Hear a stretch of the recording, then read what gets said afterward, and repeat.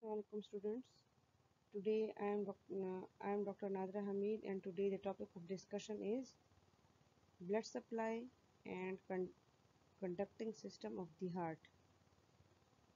The learning objectives for today's lecture are: at the end of the lecture you will be able to know the different arteries of the heart, from where they get their origin and which areas are distributed by them, which are the main branches of right and left coronary arteries and which areas are supplied by them, the conducting system of the heart in its different parts, and the distribution of conductor system in the heart tissue. Coming towards the blood supply of the heart, first of all, the blood supply is arising from the ascending aorta. Ascending aorta is this. If you can see the pointer, this is the ascending aorta, and the blood supply of the heart gets originated from the ascending aorta. There are two main branches that are supplying the heart tissue, right coronary artery and left coronary artery, and both of them are lying in the subepicardial tissue. Epicardial tissue के below जो है वो ये दोनों arteries lie करते हैं, right coronary artery and left coronary artery. Now coming towards the right coronary artery. The right coronary artery takes its origin from anterior aortic sinus. In the heart valves, you have studied the aortic sinuses, different aortic sinuses. There are three main aortic sinuses. The first one is anterior aortic sinus, uh, right posterior aortic sinus, and left posterior aortic sinus. And this right coronary artery gets its origin from this here right um, anterior aortic sinus. Now, when it takes its origin from anterior aortic sinus, it runs forward between pulmonary trunk and the right auricle. Here in this diagram, you can see this purple thing is the right auricle and this one is the pulmonary trunk. So this is the right coronary artery mentioned here. If you can see the pointer, so this is the right coronary artery that is taking origin in between the right auricle and the pulmonary trunk. It descends vertically and right and atrioventricular groove. This one is the right atrioventricular groove. इस groove के बीच में ये नीचे जाकर descend करता है. Then it runs posteriorly in atrioventricular groove and anastomoses with the left coronary artery. जैसे ही ये anteriorly इस right atrioventricular groove में descend करती है, it turns posteriorly and in the same atrioventricular groove it anastomoses with the left coronary artery on the back of the heart. Now this one is the right coronary artery. You can clearly see the aortic sinuses from which it takes origin. Now it comes like this. This is the right auricle. यहाँ से जो है वो जो pulmonary trunk है ये वाला originate करता है. उसके बीच में ये travel कर रही है and then it is turning posteriorly and is anastomosing with these branches of the left coronary artery. Branches from right coronary artery. The first one is right conus artery that supplies the anterior surface of the pulmonary conus. Pulmonary infundibulum का जो area है उसको supply करती है and upper part of anterior wall of the right ventricle. Right ventricle के जिस area से ये गुजर रही है उस एरिया को सप्लाई कर रही है. Okay, the first one is right conus artery. Now anterior ventricular branches which are 2 and 3 in number and supply the anterior surface of right ventricle. Anterior ventricular, so supplying the right ventricle, and the marginal branch is the largest in the anterior ventricular branch and it runs along the lower margin of the costal surface to reach the apex. Front से गुजर रही है जो anterior जो marginal branch है and it is reaching the apex. Now the branches which are coming out of the right coronary artery are posterior ventricular branches. These are also 2 in number and they are supplying the diaphragmatic surface of the right ventricle. Okay, the base का जो lower area होता है जो base की तरफ जाता है, diaphragmatic surface of the right ventricle, okay, उसको सप्लाई करते हैं। Posterior interventricular artery, that is the descending branch, it runs in posterior interventricular groove and it runs towards the apex, ठीक है। So right conus artery, anterior ventricular branches, posterior ventricular branches, posterior interventricular artery. Now in this diagram you can clearly see all these branches. Right conus artery, this one is the right conus artery जो कि supply कर रही थी pulmonary infundibulum वाले area को, ठीक है। Right anterior ventricular branches, all these right anterior ventricular branches here and all these, ठीक है। and posterior interventricular descending arteries, posterior, the posterior ही नजर आ रहे हैं, ठीक है, थोड़ा dim नजर आ रहा है, that's why because they are lying posteriorly, ठीक है, posterior interventricular branches, and this one is the right marginal artery, which is the largest branch, ठीक है। तो ये right marginal artery, it is turning towards the diaphragmatic surface of the right ventricle. Now another branches are posterior interventricular artery, which supplies the right and left ventricle plus inferior wall and posterior part of the ventricular septum. जो posterior interventricular artery है उसमें सबसे बड़ी branch है वो septal branch है, that is supplying the atrioventricular node, but in 10% of the individuals this artery is replaced by a branch from left coronary artery. Thus 10% लोगों में जो posterior interventricular artery है, sorry here is a mistake, posterior interventricular artery, so here artery, ठीक है, artery इसको replace किया होता है लेफ्ट कोरोनरी आर्टरी की ब्रांच ने। Now we are having atrial branches also coming from the right coronary artery which are supplying the anterior and lateral surfaces of the right atrium, and one branch supplies the posterior surface of the both right and left atria. Atrial branches जो है वो सारे के सारे portion right atrium वाले portion को supply करते हैं। उसकी एक ब्रांच है वो राइट और लेफ्ट एट्रिया के पोस्टीरियर सरफेस को सप्लाई करती हैं। Artery of the essay node, the essay nodal artery is supplying essay node and right and left atria, okay, but in 10% of the individual it rises from the and 35% of the individuals this artery of the SA node is rising from the left coronary artery, but majority में right coronary artery से ही SA nodal artery arise होती है। Again SA nodal artery, this one, ठीक है, right coronary artery ये है, right conus artery again, right anterior ventricular branches, atrioventricular artery, AV nodal artery, ठीक है, जहाँ पर AV node प्रेजेंट होता है, ठीक है, AV nodal artery. Again posterior interventricular branches and right marginal branches. इस डायग्राम में आप क्लियरली आपको शो हुआ है dotted thing is actually the anterior aortic sinus, ठीक है, जो को prominent नजर आ रहा है। Here this one is the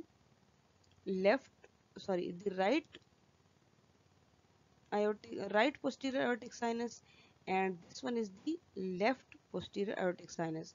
Anterior aortic sinus, this one, ठीक है, right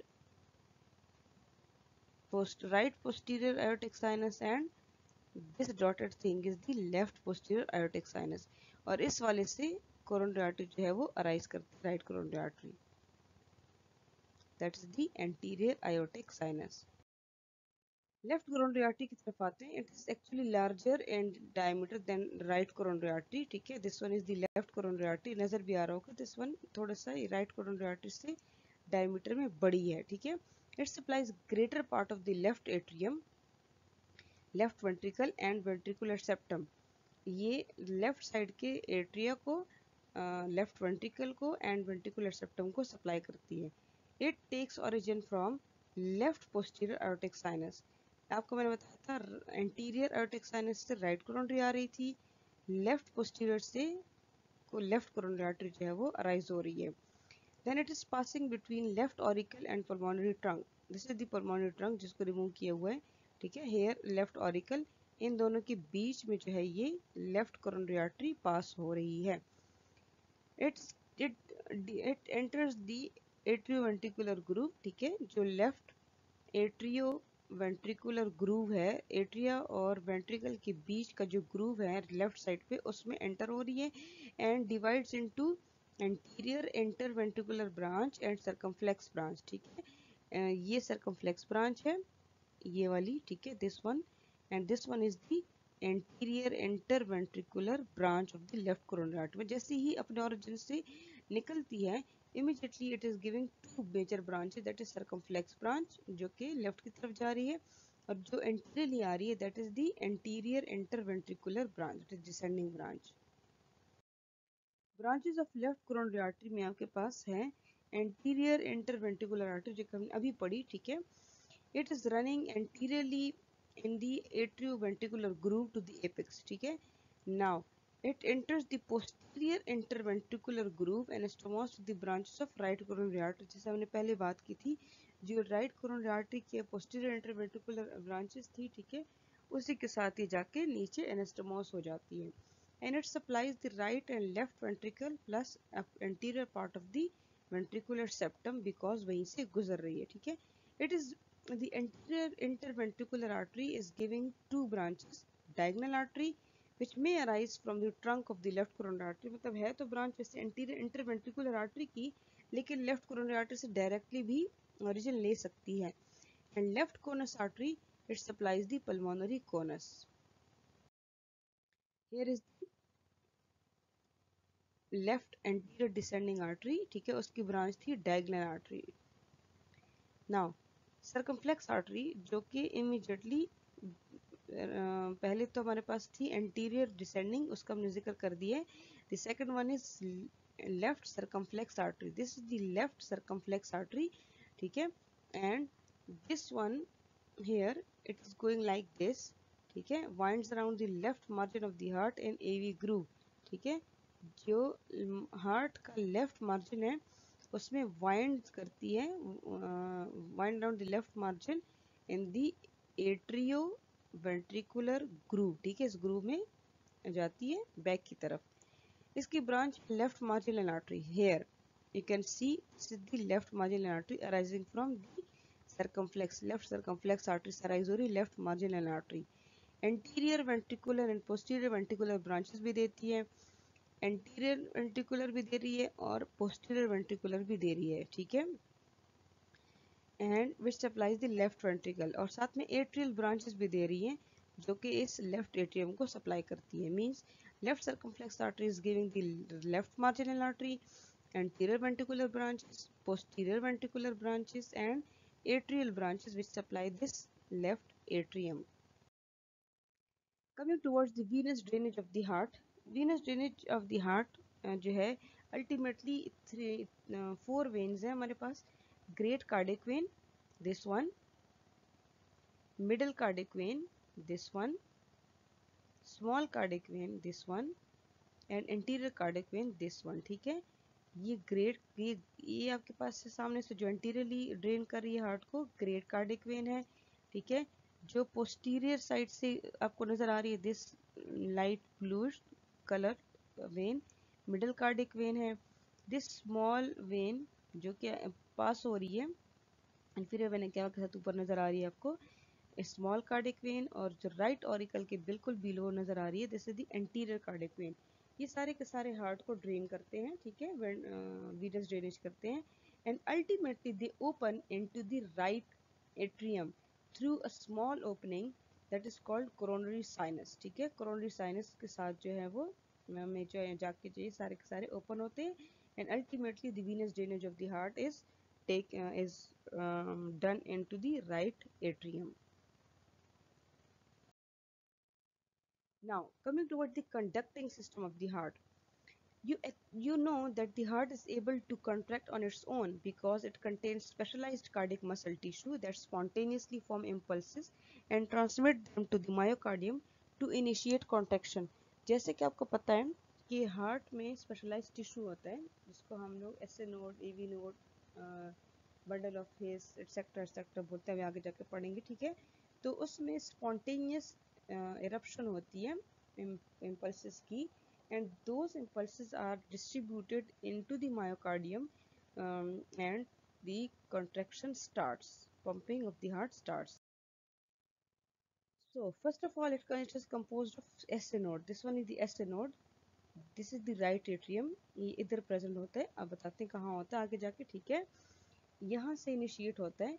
The impulses are traveling to the AV node. Here the AV node की तरफ जाता है impulses. Then they are generated into the right and left atrium through the right the atrioventricular bundle, ठीक है. Atrioventricular bundle के through नजर आ रहे हैं आपको. इसके थ्रू जो है ये सारा डिस्ट्रीब्यूट होता है. एट्रियोवेंट्रिकुलर बंडल जो है वो इंटरवेंट्रिकुलर सेप्टम के साथ में जाके रन करते हैं, ठीक है. And again they are distributed into the different portions of the ventricles, ठीक है. और फिर at the end we are having Purkinje fibres that stimulate the contractile cells of both ventricles that start at the apex and then move superiorly, ठीक है. यहाँ से start होते हैं and again move superiorly, और different जो papillary muscles हैं उन सबको जाके supply करते हैं. Components of the conducting system of the heart are SA node, sinoatrial node, atrioventricular node, atrioventricular bundle that is known as bundle of His, right and left bundle branches, and subendocardial Purkinje fibers, ठीक है. ये सारे इसके portions हैं. SA node जो है, this one is the SA node. This is that is present in the superior lateral part of the right atrium, just along with this opening of the superior vena cava, ठीक है. ये superior vena cava है, इसके साथ जो है वो यहाँ SA node present होता है, ठीक है. और AV node जो है वो यहाँ पर आपके entry junction of the atrioventricular जो एरिया है, ठीक है, फाइब्रस जो रिंग है उसके साथ जो है वो प्रेजेंट होता है. SA node is a small horseshoe shaped mass having specialized myocardial fibers, ठीक है. It is situated in the wall of the right atrium in the upper part of the sulcus terminalis, just below the opening of the superior vena cava. It is actually called the pacemaker of the heart because it can generate impulses by its own, okay, and it initiates the contraction of the cardiac muscles that produces the heartbeat. The rate at which the SA node generates impulses is influenced by autonomic nervous system. जैसे कि sympathetic nervous system है, ठीक है, it increases the firing rate of the SA node and thus increases the heart rate. For example, when you sit in the viva and your sympathetic system is activated, ठीक है, तो nervousness में आपकी heart beat increase हो जाती है. This is because of the sympathetic innervation to the SA node, ठीक है, उसकी वजह से आपकी हार्ट बीट तेज हो जाती है. And parasympathetic innervation actually decreases the firing rate of the SA node. और पैरासिम्पैथेटिक अगर जो है रेस्टिंग मोड में आपका एक्टिवेट हो then your heart beat is slow as compare to the जो फ्लाइट और फाइट के मोड में आप लोग होते हैं उस टाइम पे. As compared to that, parasympathetic actually slows down the heart rate.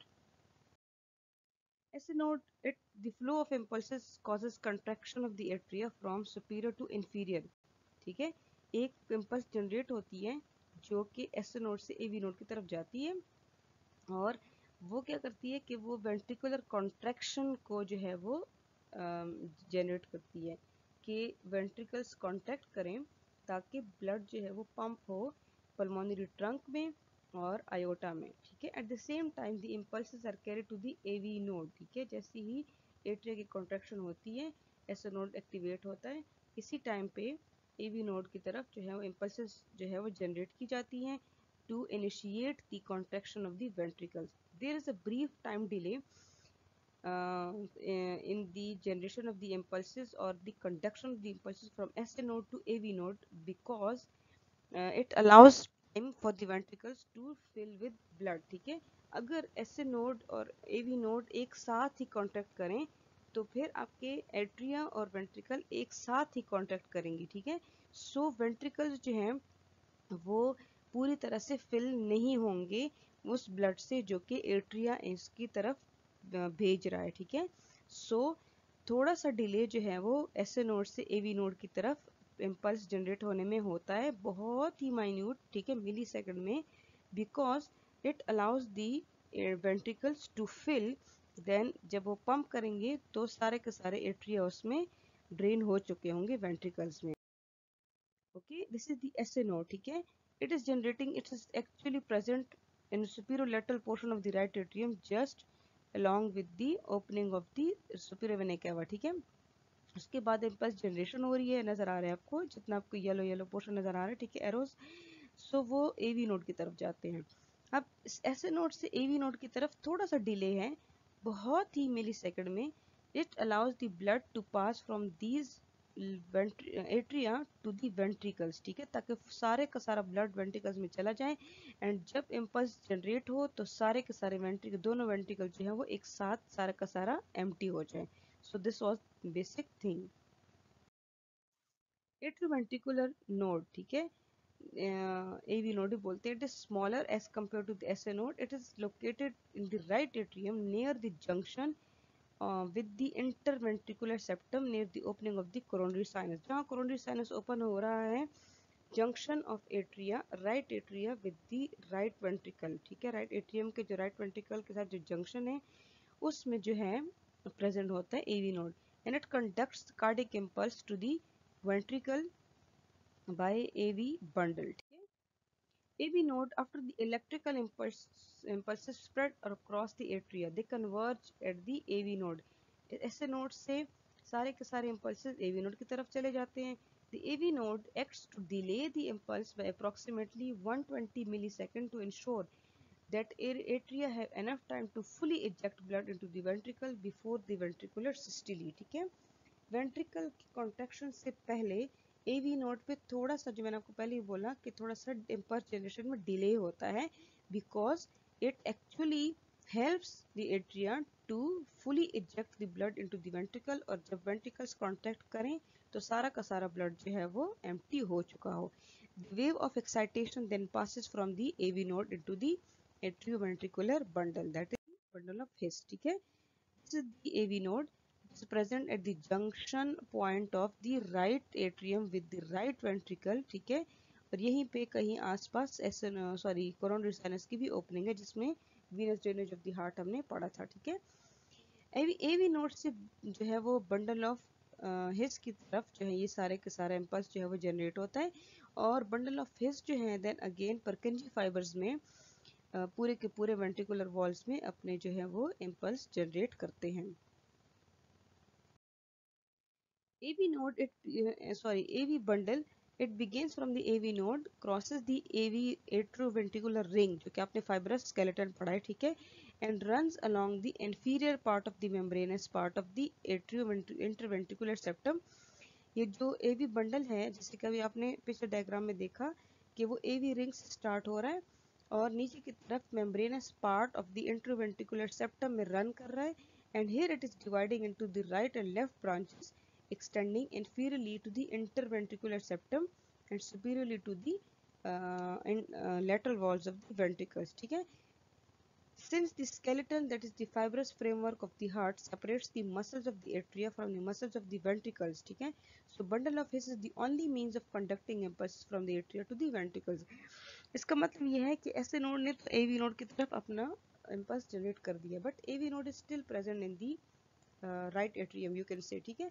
अब फाइब्रस स्केलेटन की वजह से एट्रिया का वेंट्रिकल से एज सच कोई कनेक्शन नहीं है, सो अब ये इम्पल्स जनरेट कैसे होगी जो कि एट्रिया में प्रोड्यूस हो चुकी है। How will it go to the ventricles, कैसे जाएगी वेंट्रिकल्स की तरफ, through this bundle of his, ठीक है। जो बंडल ऑफ हिस जो है, जो कि AV नोड से स्टार्ट होके membranes part of the interventricular septum में पास हो रहा है, तो ये उसी के साथ जो है वो अपने इम्पल्स जनरेशन कर सकता है, ठीक है। It is the only way जिसकी वजह से इम्पल्स जनरेशन जो है वो एट्रिया से वेंट्रिकल की तरफ जा सकती है। AV bundle is the continuation of the specialized tissue of the AV node, ठीक है। ये जो AV node है, ये वाला देखिए आपको नजर आ रहा है, ये बिल्कुल जाके बंडल ऑफ हिस की तरफ में कंटिन्यू हो रहा है, और आपको ये इंटरवेंट्रिकुलर सेप्टम नजर आ रहा है, ठीक है, ये इसका मेम्ब्रेनस पार्ट है, ठीक है, हेयर, और यहाँ पे ये राइट बंडल ब्रांच और लेफ्ट बंडल ब्रांच, दो येलो येलो आपको ऐसे लाइन नजर आ रही है। राइट बंडल ब्रांच है ये दिस वन, ठीक है, पॉइंटर जहाँ पे आपको नजर आ रहा है, the fourth one right and left bundle branches लिखा हुआ है। ये एवी नोड के जो बंडल ऑफिस है वो डिवाइड हो रहे हैं राइट बंडल ब्रांच में, लेफ्ट बंडल ब्रांच में। Right bundle branch is meant to generate impulses into the right ventricle. Left bundle branch is meant to conduct impulses into the left ventricle. So AV node से परकिंजी fibres की तरफ जो है ये अपने impulse जो है वो जनरेट करता है। It descend down the membranes part of the interventricular septum before dividing into the two main bundles. ठीक है, ये देखें, ये इंटरवेंट्रिकुलर सेप्टम है, उसका मेम्ब्रेनस पार्ट है और यहाँ उसका मस्कुलर पार्ट होता है। ठीक है, ये इंटरवेंट्रिकुलर सेप्टम का मतलब है इंटरवेंट्रिकुलर, दो वेंट्रिकल्स के बीच में सेप्टम है, पार्टीशन है, उसका ये वाला पोर्शन जो है वो मेम्ब्रेन टाइप है, ये वाला पोर्शन जो लोअर डाउन पोर्शन है वो मसल है। ठीक है, सो ये जो बंडल ऑफ हिस नजर आ रहा है, एवी बंडल, जहाँ पे मैंने इसको हाईलाइट किया हुआ है, ठीक है, ये आ रहा है membranes part of the interventricular septum में।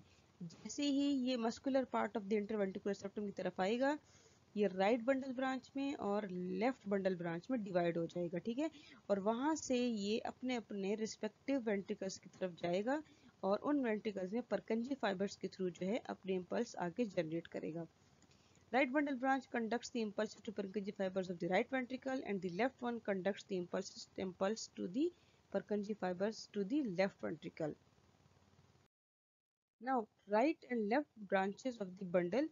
The right branch enters down the right side of the interventricular septum and after that becomes subendocardial on the right side of the septum. ठीक है, ये देखिए राइट वन जो है नजर आ रहा है आपको, ये नीचे जाके लोअर डाउन एपिक्स की तरफ जाके अगेन ऊपर की तरफ कंटिन्यू हो रहा है as Purkinje fibre. This fifth one जो नंबर लिखा हुआ है, दिस इज परकंजी फाइबर्स। ठीक है, और यही परकंजी फाइबर जो है आगे ये पेपिलरी मसल्स में और इन मॉडरेटर बैंड्स में डिस्ट्रीब्यूट हो जाती हैं, so it helps in contraction of the ventricles. ठीक है, a large part of it continues in the septo marginal ट्रेबिकुलम, that is the moderator band, ठीक है, to reach the anterior papillary muscles and anterior wall of the ventricle. ये सारे के सारे आपको papillary muscle नजर आ रहे हैं, ये उसी पेपिलरी मसल्स और मॉडरेटर बैंड की तरफ जाके अपनी परकंजी फाइबर्स के थ्रू अपने आगे इम्पल्स जो है वो जनरेट करते हैं। Its Purkinje fibers then spread out underneath the endocardium. अब हमने ये पढ़ा कि ये जो परकंजी फाइबर्स हैं ये जाके सारे मॉडरेटर बैंड में और ये पेपिलरी मसल में डिस्ट्रीब्यूट हो जाते हैं and they now actually lie just below the endocardium. ठीक है, बहुत ही डीप में चले जाते हैं इनसाइड, तो सिर्फ एंडोकार्डियम के बिलो जो है वो प्रेजेंट होते हैं। The left branch descends on the left side of the ventricular septum, divides into Purkinje fiber that are distributed to the septum and to the left ventricle. ये left branch है, ये जा रहा है toward the left ventricle और यहाँ से ये जो है डिस्ट्रीब्यूट हो रहा है किसमें, into the left Purkinje fibers। ठीक है, और फिर ये left ventricle को सप्लाई कर रहा है impulse. Cardiac plexus. Branches from both parasympathetic and sympathetic systems contribute to formation of the cardiac plexus. Cardiac plexus वो plexus है जो कि खुद इस ये जो फाइबर्स हैं जो इम्पल्स जनरेशन है इनको इन्फ्लुएंस करता है। ठीक है, so this plexus actually consist of superficial part that lies inferior to the aortic arch and between it and the pulmonary trunk। ठीक है, aortic arch और pulmonary trunk के बीच में होता है superficial part और deep part जो है वो aortic arch और tracheal bifurcation के बीच में present होते हैं cardiac plexus। ठीक है, it is actually composed of sympathetic innervation and parasympathetic innervation। जैसे हमने पहले बोला कि sympathetic innervation जो है वो क्या करती है, it increases the heart rate और साथ ही साथ फोर्स ऑफ कंट्रैक्शन को भी इंक्रीज करती है। ठीक है, और पैरासिम्पैथेटिक जो इनर्वेशन है it decreases the heart rate, कम करती है, फोर्स ऑफ कंट्रैक्शन भी दैट्स वाई कम होती है and parasympathetic innervation कंस्ट्रिक्ट्स the coronary arteries. ठीक है, उसको कंस्ट्रिक्ट करता है। Again this is the ester node. ठीक है, ये पूरा एट्रियल का डिस्ट्रीब्यूशन है। ठीक है, उससे एवी नोड की तरफ आता है आपके impulse. Then this is the bundle of his, ये राइट बंडल ब्रांच है, ये वाली लेफ्ट बंडल ब्रांच है। ठीक है, राइट बंडल ब्रांच नीचे जाके डिवाइड होके टर्न हो रही है और ये ब्लू ब्लू जो है आपके परकंजी फाइबर्स है। ठीक है, सिमिलरली लेफ्ट बंडल ब्रांच भी जा रही है। ठीक है, ऊपर की तरफ again it is producing the sorry it is continuing as blue things that are Purkinje fibres, ठीक है, जो कि सब एंडोकार्डियल टिश्यू में प्रेजेंट होते हैं। Purkinje fibers, the subendocardial plexus of the conduction cells, are a network of specialized cells, ठीक है, ये भी specialized cells ही का एक network है। They are abundant with glycogen and an extensive gap junction, ठीक है। These cells are located in the subendocardial surface of the ventricular wall and are able to rapidly transmit cardiac action potential from the AV bundle to the myocardium of the ventricles, ठीक है। अब AV node से ऐसे node से AV node में गया, AV node से bundle of His में गया इम्पल्स, उसके बाद राइट बंडल ब्रांच में गया, लेफ्ट में गया, उसके बाद परकंजी फाइबर्स में गया, ठीक है। और परकंजी फाइबर्स के बाद जो है वो आपके हार्ट की कॉन्ट्रैक्शन होती है, सिस्टली जो है वो प्रोड्यूस करता है, ठीक है। The rapid conduction allows coordinated ventricular contraction and the blood is moved from the right and left ventricle to the pulmonary artery and aorta respectively। और जब सिस्टली होती है, हार्ट की कॉन्ट्रैक्शन होती है, तो राइट वेंट्रिकल से ब्लड जाता है पल्मोनरी आर्टरी में और लेफ्ट वेंट्रिकल से ब्लड जाता है आयोटा में, और ये दोनों वेंट्रिकल्स एक साथ जो है वो कॉन्ट्रैक्ट करते हैं। Sequence of electrical events during one full contraction of the heart muscles, an excitation signal, ठीक है, an action potential is created by SA node. The wave of excitation spreads across the atria, thus causing them to contract। SA node में impulse generation होती है, वो पूरे के पूरे atria में जो है वो डिस्ट्रीब्यूट हो जाती हैं, एंड उसके बाद वो AV नोड तक पहुंचता है and the signal is delayed for some milli seconds, और उसके बाद वो बंडल ऑफ हिस पे पहुंचती है and then it goes down through the interventricular septum, and bundle of his के बाद right bundle branch, left bundle branch में, ठीक है, and then in Purkinje fibers spread the wave impulse along the ventricles and then causing them to contract. So this was all about the today's lecture. Thank you so much.